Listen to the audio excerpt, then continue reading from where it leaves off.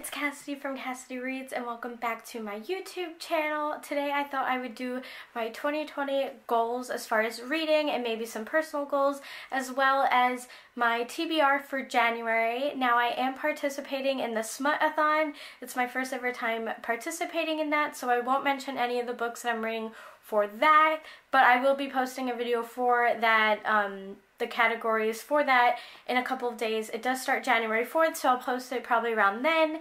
But today is the first day of January and the first day of 2020, so I thought today would be a great day to post the goals for my reading. So my first goal for 2020 is going to be reading 200 books. I haven't read that many ever, and I did read 160 for 2019, and I was only supposed to read 120, so I think I could make 200, especially if I really put my mind to it, and I really do want to do a lot of readathons this year, so I feel like that will really help. I do also include my audiobooks and my rereads, but in most cases they don't really count towards like the number, but I do put them on my Goodreads as far as like counting what books I read.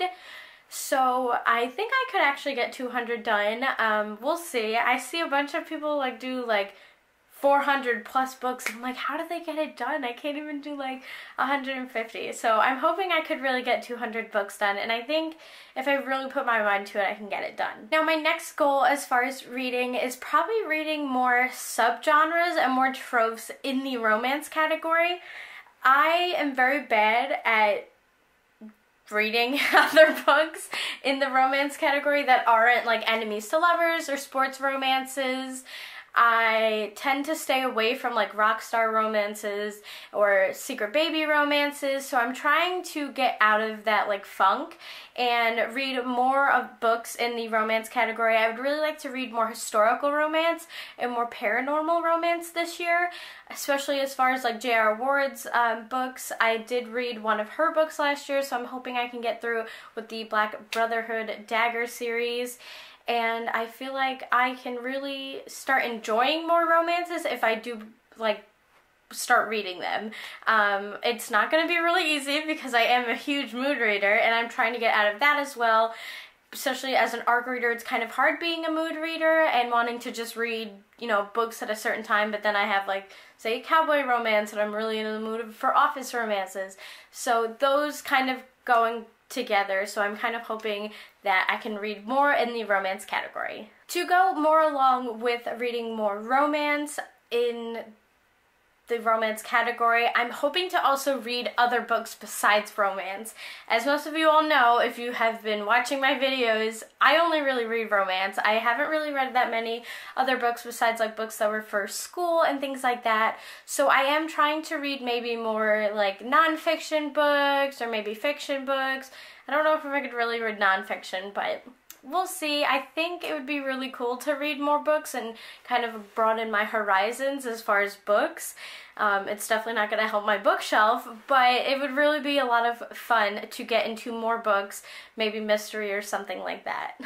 And the last thing I would really like to accomplish in 2020, and this is something I try to do every year, but this year it's very important that I get it done, and that is read books from my TBR instead of just buying new books. Of course, I'm always going to buy books, but I would really like to tackle at least 2 shelves on my TBR shelf. And if you haven't seen my TBR shelf, I do have a video for the reveal of my TBR shelf. But I really do want to read a lot of books off my TBR shelf. I do also have a TBR cart, and that has been kind of helping me tackle month-to-month TBRs because I've been putting all the books that I'd really like to read in a specific month on the cart. So right now I have all the January books that I'd like to read on the cart, and maybe hopefully it would work out for every month in 2020.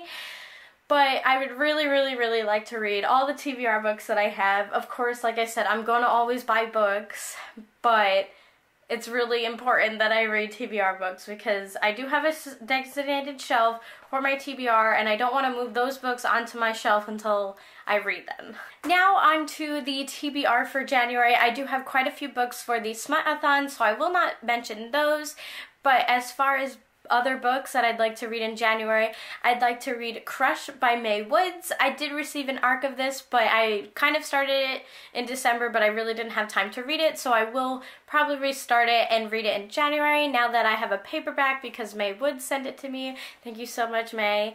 The second book I would really like to read is Inappropriate by Vi Keelan. This doesn't come out until the mid-January, I believe January 20th. And then also I would really like to read A Favor for Favor by Helena Hunting, and that also comes out in the end of January. It comes out January 28th. Like I said, that was a really short TBR list, but I will be posting a Smut-a-thon video down the line a couple days from now to talk about all the books that I'd like to read for that. But thank you so much for watching.